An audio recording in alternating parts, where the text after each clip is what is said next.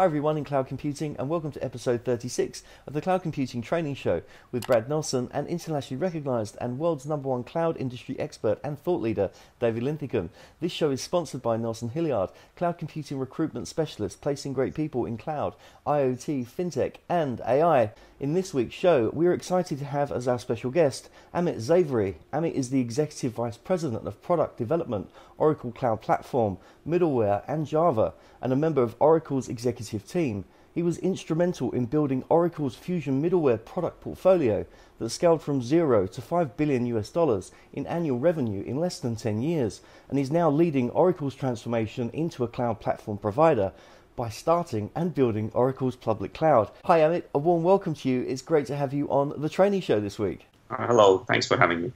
And Dave, again, a warm welcome to you, sir. It's great to have you on the training show. It's great to be here, and it's great to have Ben on. Absolutely. In this week's show, we'll be talking about that in the past, a lot of technology was developed outside of the healthcare and then applied in healthcare setting. However, is artificial intelligence now driving the new medical frontier for physician training? We've got a great opening question for you, Dave. Will doctors soon be data analytics drivers, with machine learning making many of the calls around patient care? Yeah, I certainly hope so. I would like nothing more than a new surgeon who's cut me open, who's about to cut an artery that's the wrong artery, to have something come up in an augmented reality screen that has a big circle and a slash through it, so they don't kill me.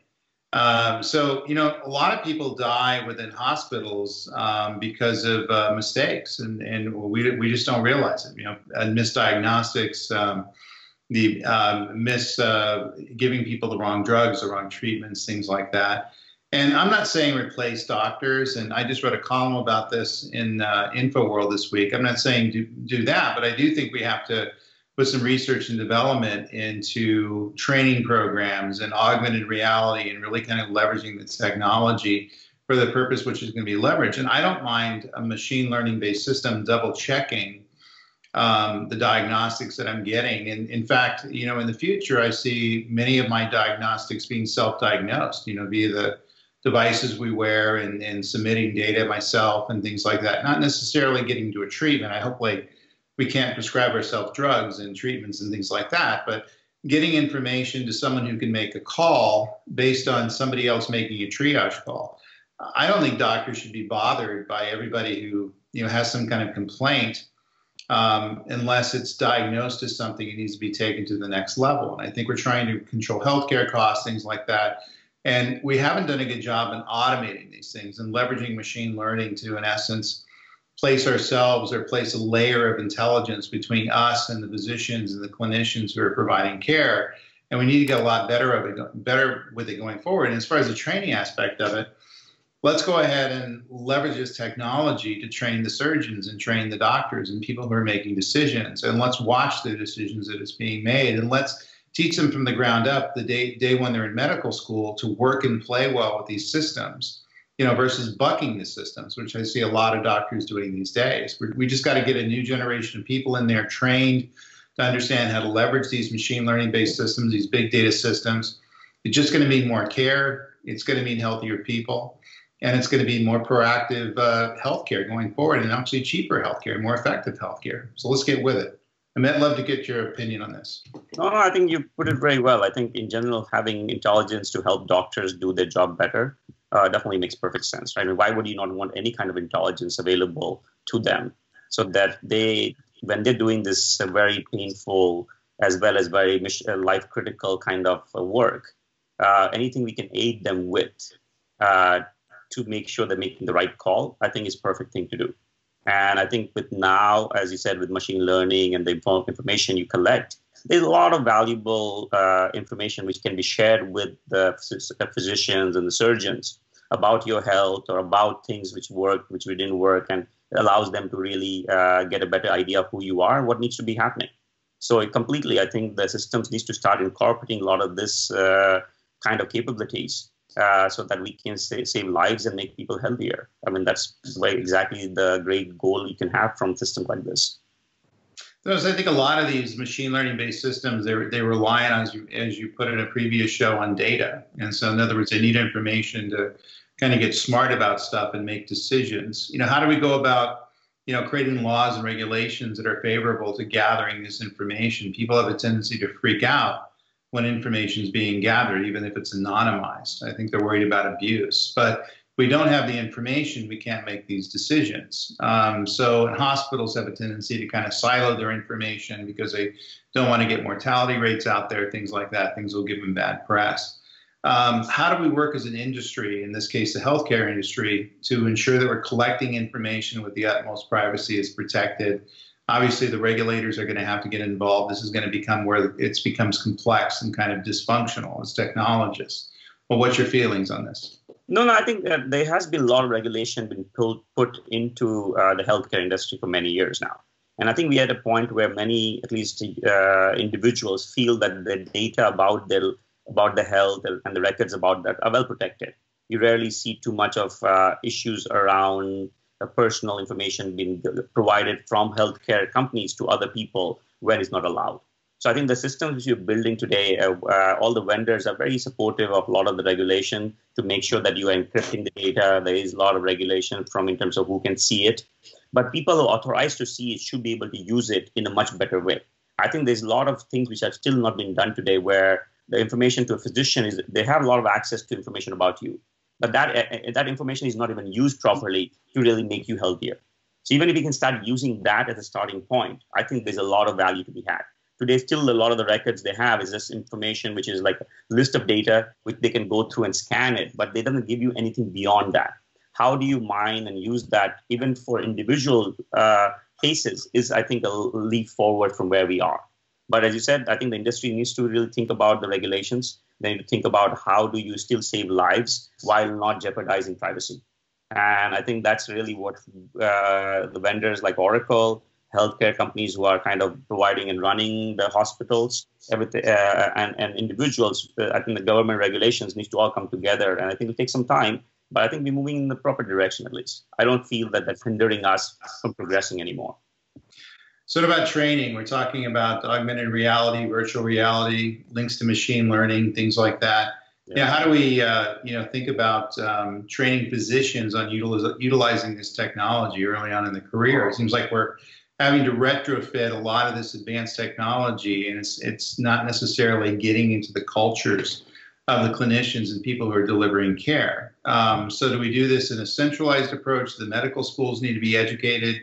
And I always thought this was going to be the ultimate solution. We're going to have to get the technologists really kind of sitting with the medical folks to teach them how to leverage technology properly, and vice versa, and get the medical folks to teach the technologists how to understand how the processes work in their side of the house. And so we can get this kind of synergy of things. So do you think that's going to be a larger growth area going forward, machine learning, VR, augmented reality? No, I think so. I think the applications will change. And I think the onus is on the vendors like Oracle to really make sure those applications we are building and delivering to healthcare professionals are still able to be used without having to becoming a technologist as a physician. If you try to say, the way as a physician you work or operate, that's a very hard thing to do. People, they have enough things to learn themselves today when they go to medical schools or dental schools. They really need to make sure that they're learning about how to operate and work on you as patients. And having to now give them tools which is easy to incorporate in a day-to-day with the way they work, I think is a more important thing to do. So this VR, for example, in the apps they might be using, information they might be getting, how do you take the existing applications and make them VR enabled versus saying that, you switch over completely to brand new systems, which is a long process for many of these hospitals and physicians. And we really need to make sure that they are not getting a burden of the technology and they don't really start freaking out. So ultimately, is this less about memorization and more about technique and understanding how processes work and understanding where to get the information from and diagnostic of systems? Seems like a lot of what physicians learn is memorizing things, memorizing chemicals, interactions, drugs, things like that. So this is less about memorization, more about actually applying the skills, and more about understanding where to get the information. So it's a little bit different kind of a training that needs to be involved. Would you agree? Well, that's true, yes. I think that definitely in terms of what they focus on versus having to now depend completely on their memory to do everything. That I think is going to change, because now they'll have information at the tip of their fingertips, versus having to now go and not be able to find anything, and then you have to really depend on your memory or things the way you learned before. So how do you make information they need available to them in the time they need it, quickly and easily? I think is definitely going to be a big differentiation. So yeah, I agree with that. So last question, I mean, do you think this is going to be internationally centralized going forward? We're doing things typically at the national level in terms of, building outcome-based systems and machine learning-based systems, but it seems like it should incorporate third world countries, first world countries, all Australia, China, Japan, to really kind of get the larger swath of folks and also be able to treat people better. Do you think we'll ever get to the point where we're able to share data across borders? I think maybe anytime there's a regulation or government entity involved, it makes it very tricky. I think the technology will be available globally. In terms of how you use it and how you kind of incorporate that into your day-to-day work as in the healthcare industry might be a little more specific to a particular country. I think the data sharing across countries might be always tricky, but the learnings from the data or the learnings from what you did in one country does apply to many other countries. And that is where I think international vendors and healthcare industry veterans and all will make a difference in terms of making that happen. Great. Thanks. Back to you, Brad. Thanks, Dave. Look, some great questions there. I've thoroughly enjoyed listening to you guys going backwards and forwards, and I feel that we've got some, covered some great ground. Look, I've got a question for you, Amit, actually, around where Oracle's positioned at the moment in the healthcare tech market, obviously with a platform as a service provider. But looking at what's already been demonstrated in the UK recently, there was a test done for general practitioners where usually only 72% are achieving a relatively good score at 72%, sorry, whereas artificial intelligence came in and produced 81%. So, and that was on the first attempt as well. So, I mean, my question really is, how do you see Oracle as a training provider within an artificial intelligence healthcare environment going forward?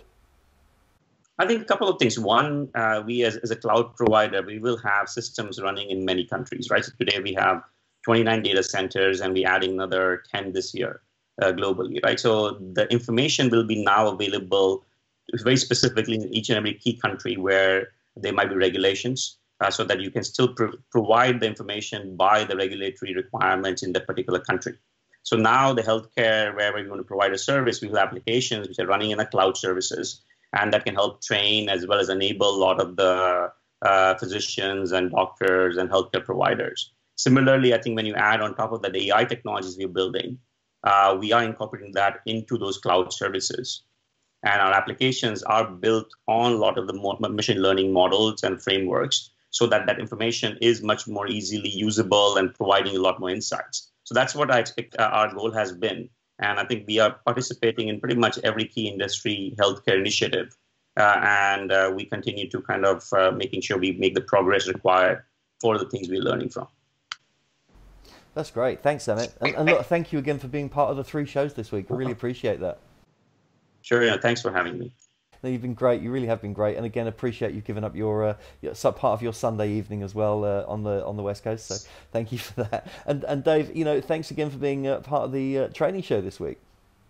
It's always a pleasure, man. Great having Amit. Yeah, it really has been great having Amit. And look, thanks for watching, everyone. We really do hope you enjoyed watching this week's training show. If you're just tuning into the training show, then make sure you check out the Australia show, where we cover things in Australia and the global AI market as well with Amit, which was awesome. And we also had a great C-suite show as well. So, there've been 3 really great shows this week. So we hope you enjoyed them. Feel free to comment in the description box below, like the video, share it with your friends and colleagues. David's on Twitter, Amit's on Twitter, I'm on Twitter. All of that will be in the description box below as well. So thanks again for watching, and until next week.